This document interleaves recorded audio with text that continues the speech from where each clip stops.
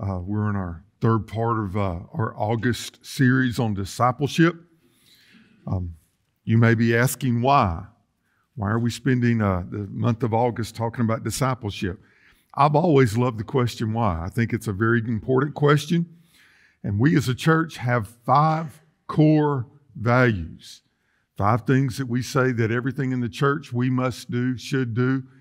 We should live them out every day of the week, every time that we come together. This is what should be our heartbeat. Worship, evangelism, fellowship, ministry, or some may call it service, and discipleship. Now, a lot of churches will put a focus on one of those 5.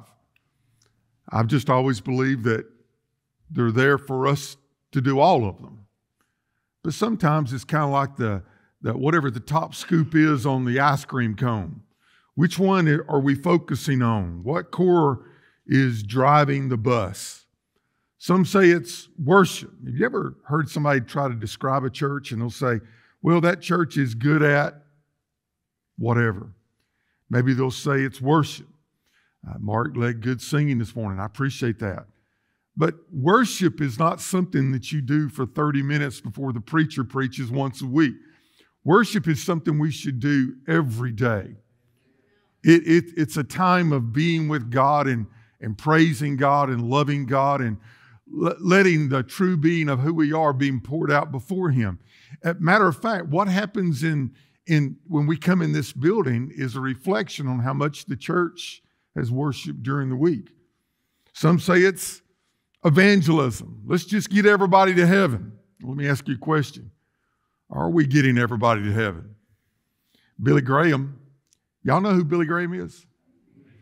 I think a generation may lose one of my heroes. But Billy Graham said from all of his crusade ministries that the people that came forward, a lot of people that got saved were church members. He used certain figures, and I don't know if they're true or not. He said maybe possibly 75% of the church is lost. That's a scary fact. I don't want anybody to go to hell from the pews of New Holland Baptist Church, right? Let's take everybody to heaven. So I don't know. I do believe we should emphasize worship. I do believe we should emphasize evangelism. I also believe we should emphasize fellowship. And as we're going on through life, I think we should fellowship together. I think we should minister together. We should serve together. But I pray that we grow together. Grow together. My fear is that the Great Commission has become the Great Omission. I think if you look at Matthew 28, go and baptize, that's evangelism. In the name of the Father and of the Son and the Holy Spirit. Teaching them to observe all things I have commanded you. That's discipleship. But I believe that though evangelism and discipleship should be the beat of our heart, I think all of these things we should do. We are called to be followers of Christ. Our goal in life should be like Christ. To act like Him.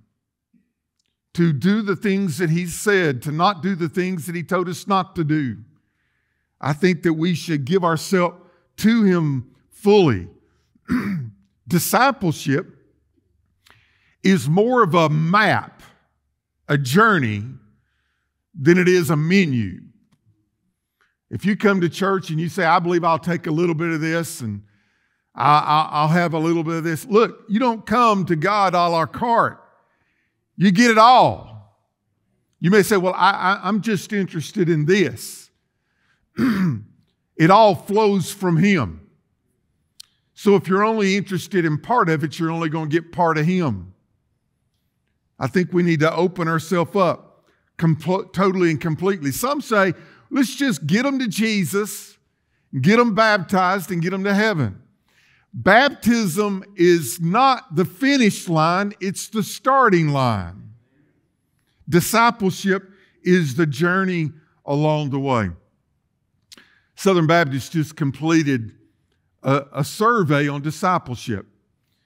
They took 20 years from 1996 to 2016, and they studied 20 years of Southern Baptist life. In 1996, not church members. The FBI can't find half of those. They show up on Christmas and Easter, maybe. But we had a line in our report where we would report our numbers for the year, and they would ask us, how many was your average attendance? And putting those numbers together, they said in 1996 that the average church attendance for a Sunday over the Southern Baptist Convention was 5,240,000. Pretty good number. Kind of sad when you think of 300 million people in America, but we'll take what we can get. Now, from 1996 to 2016, we baptized 7 million people.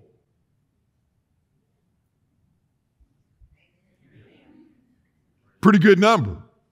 Praise God, from whom all blessings flow. Tell the story of Jesus. Write on our heart every word. Some heard the gospel, repented of their sins, and gave their heart and life to Christ and became a follower of Christ.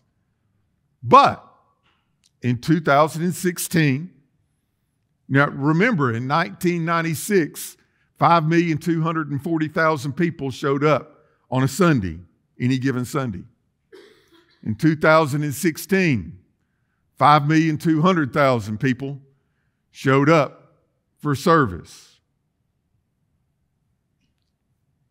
After baptizing 7 million people, we lost 40,000. Does that concern you? Is this something that God said was important? The Great Commission. Go forward and baptize in the name of the Father, the Son, and the Holy Spirit. Teaching them to observe all that I have commanded you, the commandments of God, that we would know them. Listen, and discipleship leads to obedience in our life. That's what we're headed towards, Christ likeness. It's not how many lessons are being taught. Now, I believe completely in God's ministry of preaching. I surrender myself to it. I seek to do it in honoring God's word, in honoring His presence, and honoring His power, in honoring His love. How shall we know unless we hear? But church, as we have put more focus on certain aspects of church life, others have fallen by the wayside. I cannot tell you how many pastors I've heard say that. Oh, we've had all these people come in. The front door is wide open. But then they'll make this remark. Maybe you've heard it too. But the back door seems to be open too. And they're just circling through. We have people that will come into the church and they'll be with us for a while and then we don't see them anymore. They just circulate around. Now, COVID is an aspect of our society and our nation in the last years, and everybody has wanted the church to get back to where it was before. Let me tell you what's happening, not in one church, but in all churches. There are mostly the churches are smaller. We say smaller because the people who attend are attending less often. Before, your dedicated people were attending, I don't know where they get this statistics, are smarter than me, 3.1 times a month. I don't know how you get a 0.1 in there other than by averages, but now it's 1.7. So people are still coming, they just don't come as often as they did before. What happens when they don't come as often? they're receiving less. And it's very easy to kind of inch out. Y'all tracking with me? This is the reality of what we're doing. This is the reality of all the churches. Some churches are growing. But this is the statistic about that. The churches that are growing are the big churches who have all the programs, that's a key word, who have all the things that they're giving out, and what they're doing is they're taking the sheep out of the small churches and they're putting the sheep in the bigger churches because they offer more than the small churches can, and the consumer attender wants those things for themselves and for their children, for their family, so they're going to those churches. So there are churches that are growing as they are stealing the talent out of the small churches. And yet, I was talking with one of our church members. I don't blame them. They want to be fed. They want to grow in the likeness of Christ. But shouldn't it be that if you're a church of 50 or 100 or 200 or 400 or 800 or 8,000, no matter the church, people should be growing in Christ? Is it that the Holy Spirit, His power is limited when the numbers are limited? I don't think so. Maybe it's we're not emphasizing things. So we've taken this month to talk about it. We're going to give you an opportunity to maybe get in a disciple group. But before we talk more about it, let's honor God's scripture today. So if you would, stand with me in honoring God's word. Luke chapter 9. I'm going to read verse 51 because I think it sets the stage for what we're going to be sharing. Are y'all with me? Verse 51 says, "Now it came to pass when the time had come for him to be received up, that he steadfastly set his face to go to Jerusalem." He would say his time is not yet. But now he understands that it's the last lap. Now he understands that he's going to Jerusalem, where the mighty work of salvation will occur, the cross, the sacrifice, the serving us so that we could receive. So this was on his mind. This was on his thoughts. Now look down in verse 57 of the same chapter. "Now it happened as they journeyed on the road that someone said to him, 'Lord, I will follow you wherever you go.' Jesus said to him, 'Foxes have holes, birds of the air have nests, but the Son of Man has nowhere to lay his head.' Then he," that is Jesus, "said to another, 'Follow me.' But he said, 'Lord, let me first go and bury my father.'" Now he didn't say no. He just said, "First let me go bury my father." Jesus said, "Let the dead bury their own dead, but you go and preach the kingdom of God." I used to think that was mighty mean of Christ till I understood what he was saying. Verse 61, "Another also said, 'Lord, I will follow you, but let me go and bid them farewell.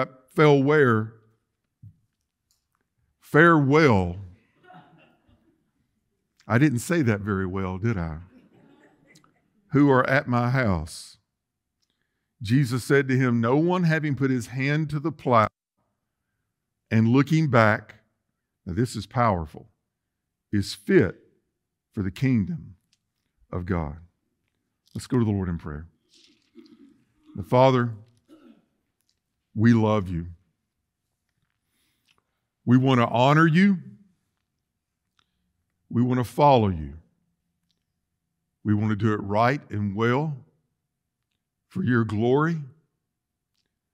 But Lord, we also know there's great benefit for us, great joy for us, great peace. There's the abounding of your love. There's the fruit of the Spirit when we will humble ourselves before you. Father, you didn't say that you would humble us, but you encouraged us to humble ourselves, to take up our cross and follow you. Lord, teach us what you have in mind for us. Show us the map from where we are to where we need to be. May we grow in you. And Lord, I pray that your Spirit would speak personally to us. For Lord, I think we need a personal invitation to discipleship as well. We need to make up our mind that for this day and every day, for the rest of our days, we'll just draw as close as we can. What a joyful day that will be when we see you face to face. But Lord, I don't want us to miss the joy of being in your presence now. Lord, we've done it wrong many times. Teach us what it means when we do it right. In Jesus' name I pray. Amen. What does it mean to be a follower of Christ? In verse 57, someone came to him.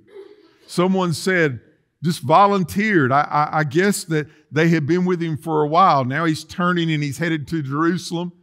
In the verses between 51 and 57, he was going through a Samaritan village, and they got mad at him because he was going to Jerusalem. He wasn't staying there. They weren't getting what they wanted. They didn't understand the plans that Jesus had, the things that he needed to do. So they got mad at him because he didn't do things quite the way they wanted.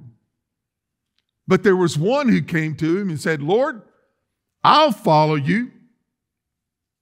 Maybe he was like one of the 5,000 who got fed. You remember that group of 5,000 that were there? The Bible says 5,000 men, but there was also women and children there. Some scholars say 12, 15,000. Some say as many as 20,000 or more. That's a crowd of people. And they found Jesus in that place. And when he saw them, his heart had compassion for them. And he preached the word of God to them.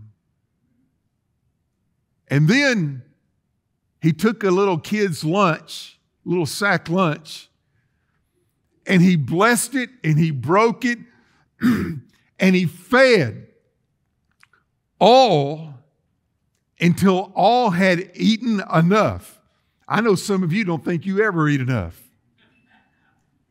But they were full and there was leftovers. My wife would be happy because there was leftovers. And Lynn always wants to say, can I have a to-go thing because I got extra food here? She wants to take it home. They took up 12 baskets full of leftovers of the fragments that remain. But it goes on to say in the Gospel of John that some were following him simply because of what they could get from him. After he fed the 5,000, it said it was late and he left them. He put the disciples in a boat and he sent them across the Sea of Galilee. He went up on a mountain to pray. After he had prayed for them, and he knew a storm was coming and he prayed for them, he walked on the water. He met them there. They had a God moment. And the next day they're on the seashore. And when the crowd heard that that's where they were, they're on the other side of the lake. The crowd who had been fed rushed toward him because they were looking for what they could receive from him again. Some now were even using the buzzword, could he be the Messiah? That as in their mind, is this the political leader? Is this the one that's going to straighten Rome out? Is this the one that's going to elevate us? Is this the one that's going to straighten out the kingdom? But y'all know Jesus didn't come to reign yet. He came to serve and save first. By the way, he's still coming back. And when he comes back, he will rule and reign. And we'll be the beneficiaries of that. Maybe this guy was because of that. And he came and said, Lord, I'll follow you. But Jesus kind of knew his desires and his attitudes, and he says there, he said, Foxes have a place to live. Birds have a place to nest. But me, down here, I don't have a home. I'm a pilgrim traveling through. I'm a missionary on duty. I'm going to Jerusalem where I will stay in someone else's house. I don't even have a place to lay my head. I have come from the riches of glory, but I have emptied myself for your benefit. Maybe this man changed his tune about following Jesus when it wasn't all about what he could receive. There was another. Jesus said to him, "Follow me." 2 words. By the way, when the Holy Spirit shows up and the Holy Spirit shows you your need and the Holy Spirit says, we're separated because of your sin, but I'm willing to forgive your sin because I came to die for you. My blood was shed to cleanse you of your sins. And when that wooing of the Holy Spirit that convicts us of our sins and invites us to come into a saving relationship with Him, if we will say yes and say, I will give my life to you, not simply you give your life to me. You save me and I'll serve you. You give me your glory and I'll give you all the glory for all the things that you say and do in my life. You've blessed me and I'm grateful. So my life is in service to you. Jesus simply said, if that's the case, follow me. Where I go, you go. What I do, you do. We're about the Father's business. So you pick up that mantle and you be about the Father's business as well. But he said, verse 59, he said, well, Lord, it's almost like he's saying, I would, but he says, let me first go and bury my father. Now, his dad didn't die a couple days before that. But his dad's gotten older, and he's basically saying, let me go home and take care of my family. Let me be there. It may be 6 months. It may be a year. It may be 5 years. You know, my dad's a tough old bird. It may be 20 years. But when my duty's done, I'll come back and serve you. You know, there's a lot of excuses that people have for delaying their service. I wonder how many times I personally said, not now, when the Holy Spirit spoke. I think it's a good thing. Matter of fact, if you had asked me back then, should a person be saved? I would have said, yes, a person should be saved. But I didn't. And church, there's a lot of things that I know in this book that I'm not living up to. And I may say, well, I need to, I should. One day, when are we ever going to find that day? Now, I'm not being mean. Is that not all of us? I think it's all of us. And matter of fact, when we say that, there's a little twinge of, I should do better. Would y'all agree? Another one said to him, oh, hold on, let me tell you what Jesus said to that guy first. He said, let the dead bury their own dead. There are things that are important, but there are greater priorities. I'll take care of those. You get about the Father's business. You know what I found when we walk with the Lord? There's always time to do both.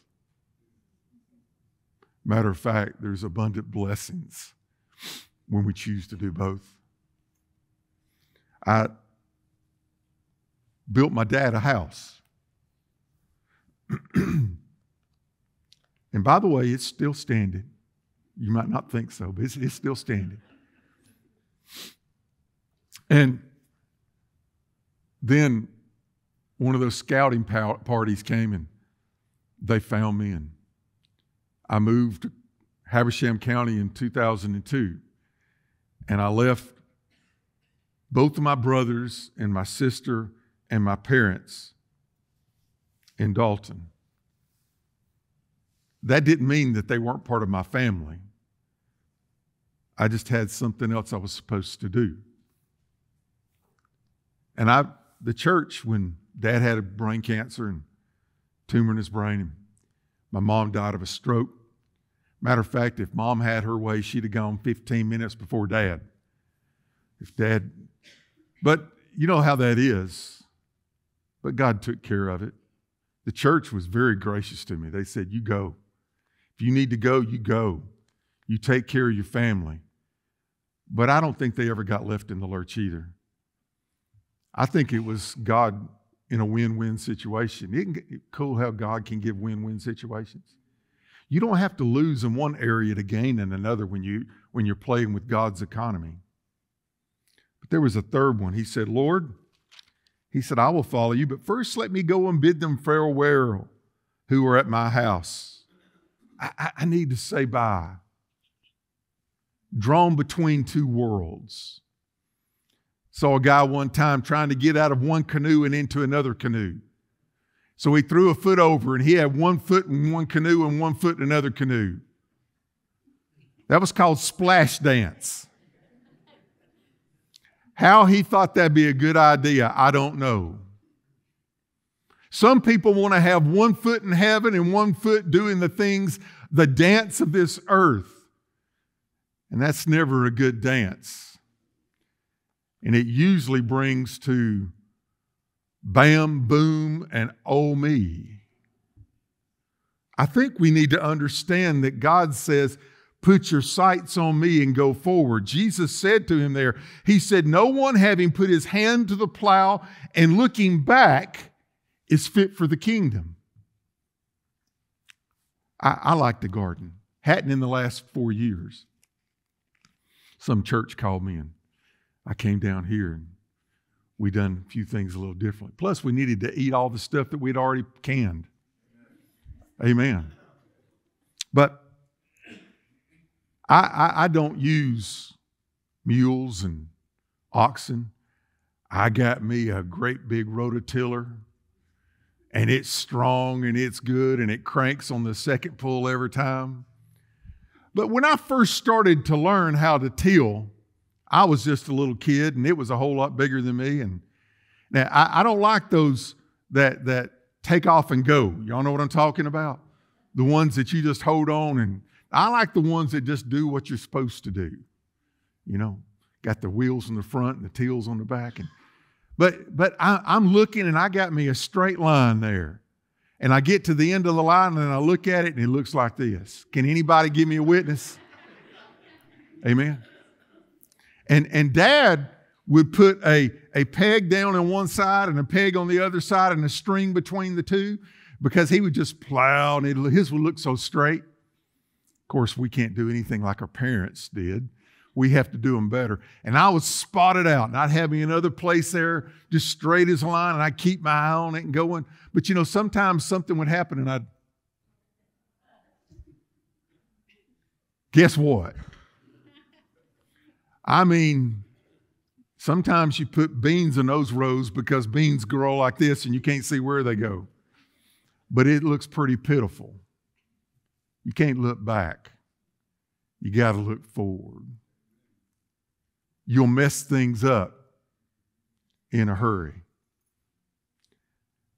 I think we've messed things up growing the church. I think think that discipleship is just a choice on the a la carte menu.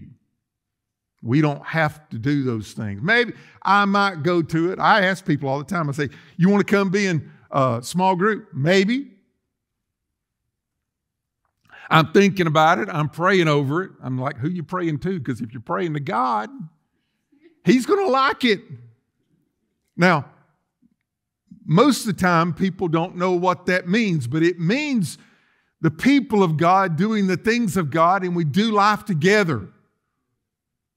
It solves not just one part of it, but it does many things together. Evangelism can happen while you're doing discipleship.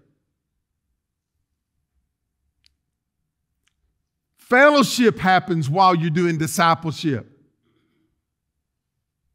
Service, doing things together, doing life, and ministering to other people, that happens. Some people just think you have to go to a place where you sit around and somebody lectures them. No, that's my job. Oh, that's boring. You know, I've done small groups. By the way, I'm much better at that than I am doing what I'm doing in here. And you get 5 guys together who don't ever talk. And you put them in a small group together and you can't shut them up. We do a little thing at the beginning of our small group. We call it catching up.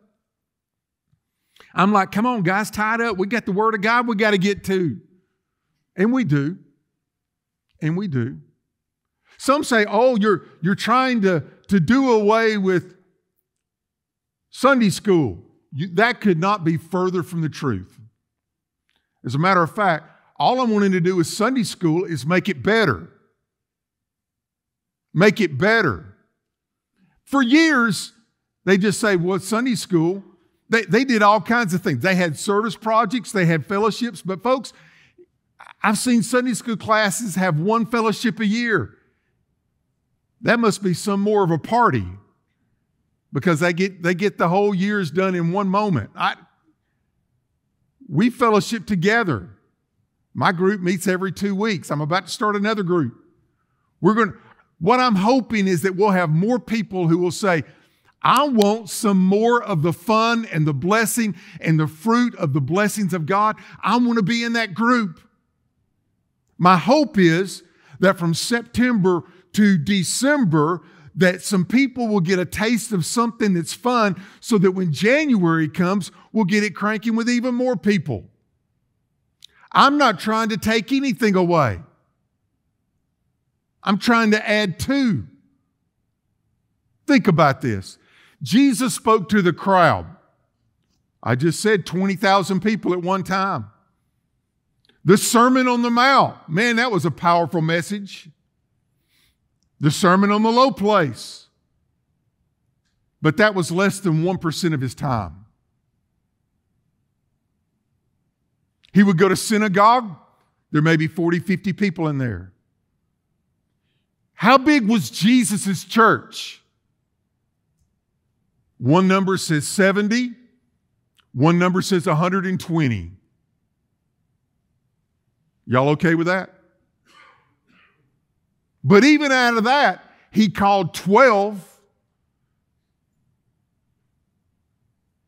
And even out of that, he had the little, what I call the close encounters with 3 at a time. You mean we can do discipleship 3 at a time? Jesus did.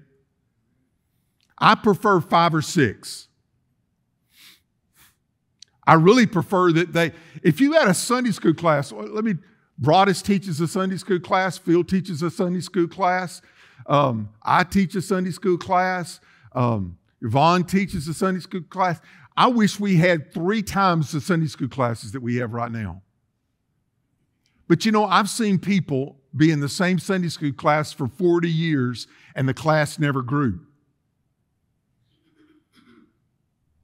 But if they keep the class together, don't stop it.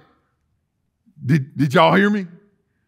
You don't stop that. But what if my group meets once every 2 weeks? What if you got people out of that group that would come together, that would share life together, that would look at a verse and discuss it together, that would do fellowship together, that would get transparent with each other, that would talk to other people, minister to each other, do it in a smaller group. It's fun. It's not boring.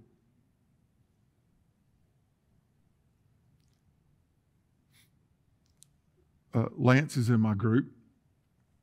Ben Waldrop's in my group. My son Jared is in my group, to my surprise. Kirby's in my group.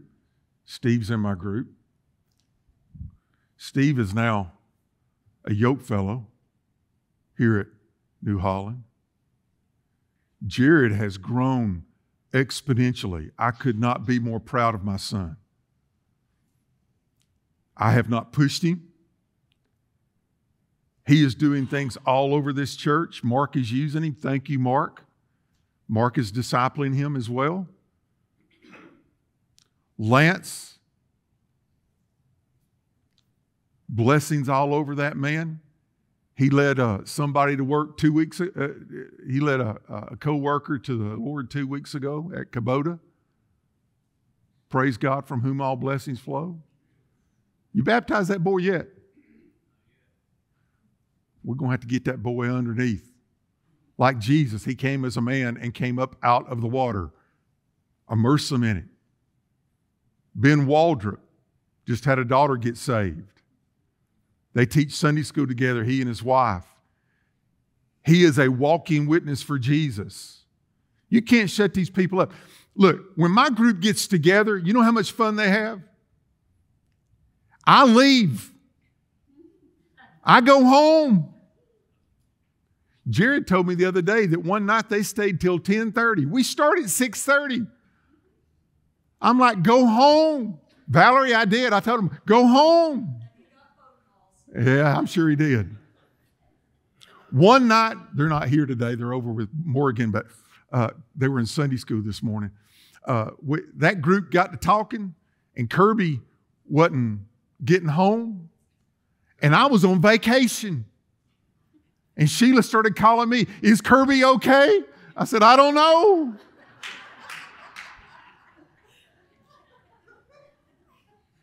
There's something that happens with God's people and the Holy Spirit together when they can just love on each other. They don't judge each other. They encourage each other. They participate. I believe if I get 6 people together, you're not getting what the preacher knows. See, I believe the Holy Spirit that's in all 6 of them, they'll add to it. I went and played golf with Tim Ledford back there. And it was hot, wasn't it? And we were both sweating, and he's had a heat stroke in his life. But 2 people sitting in a golf cart, I learned a whole lot about him. He just shared things but people don't share. And I didn't look any less at him. I looked greater at him. He is a better friend of mine because of it. If we didn't have that example, what would we do? My time is gone. My sermon's not over. I'll pick up next Sunday. Y'all don't have to see my great art that I drew for you this morning. You know, for years, Baptists, and that's us, we said we were successful by the 3 B's: buildings, baptisms, and budgets. Lord help us. I don't think God judges us by the buildings, the baptisms, and how we're doing it, and the budgets. I don't think that's what makes us successful. I think what makes us successful is when we take the Word of God, we preach the Word of God, we read the Word of God, we memorize the Word of God, we talk about the Word of God that leads to obedience being applied in our life. That's the magic. Not just coming to hear me preach and walking out the door, getting your car and going home, and you've clocked out for another week. We can do more. Churches were seen as, if we only had a program, you put your mindset on the program, then you are Christ. Southern Baptists were famous for programs. We can create a new thing and a new thing and a new thing. And you know what? We have to keep creating them because it's always got to change. But the Word of God hasn't changed. I have read a ton of books on discipleship. But you know what? Those books are going to be forgotten in 50 years or 30 years. Some of them haven't. But I promise you this book will never be forgotten. This is where we need to head. This is where we need to go. I'm not trying to get you to join Brian's program.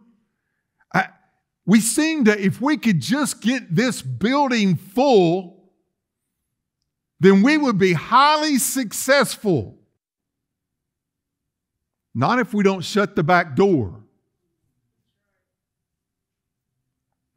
In the very first church I pastored, I was young and green, but I had passion, and I worked hard, and I trusted the Lord. And in the first 2.5 years I was there, we baptized more people than the 20 years before I came. I'm not saying that to brag. Hold on. When I left, there was an issue. It was in the church. And I didn't lead them, I left them. And by the way, I was right and they were wrong, and they've changed since then. But let me tell you what happened. I was wrong in leaving them rather than in helping them learn what God's Word had to say about it. It was racial. It was racial. And in the 18 months after I left, the church was not only back to where it was the day I went to that church, they were lower. And I'm not proud of that. Because if you build it right, praise be to the glory of God, and God will give the increase. If you build it on a personality, if you build it on a music program, if you build it on a different type of program, if we build it on something that looks like man, it will come and it will go. But if we build it on the solid rock of Christ, it will last forever. We've just taken the easy road. I wonder how many excuses are like the excuses we saw in Luke 9. That's all they are, is excuses. They're not going to work when you stand before the holy God. I think I said this to you. If I did, I apologize. Billy Graham said at the end of his life, what would you do differently? He said, I would pray more and I would be in the Scripture more. If that's good words, why don't we abide in that now? And why can't we do it together? You say, oh, I don't need other people's to come help me. Yes, you do. Yes, you do. Because you don't know what's going to happen. But when it happens, and by the way, it will, how blessed you'll be to have a group there to support you. Quickly support you. When Rick Warren, pastor at the largest church at that time in the Southern Baptist Convention, Saddleback Church, when he went to his son's house, the French doors, looked through the glass and saw his son hanging there where he had killed himself through hanging. He didn't open the door. He called 911. He did all the things that he was supposed to do. He called his secretary. His secretary at church called his small group. And in a matter of less than 30 minutes, his entire small group was standing in the driveway with him. Is it because he's got a church that has 16,000 people show up on the weekends? No, it's because he's got a group of people that he prays with, studies the Word together with. They share life together. They're still part of the big, but they're also there in the small. If we could follow Jesus' example, we would follow the example of multiplication. Get small so you can grow big.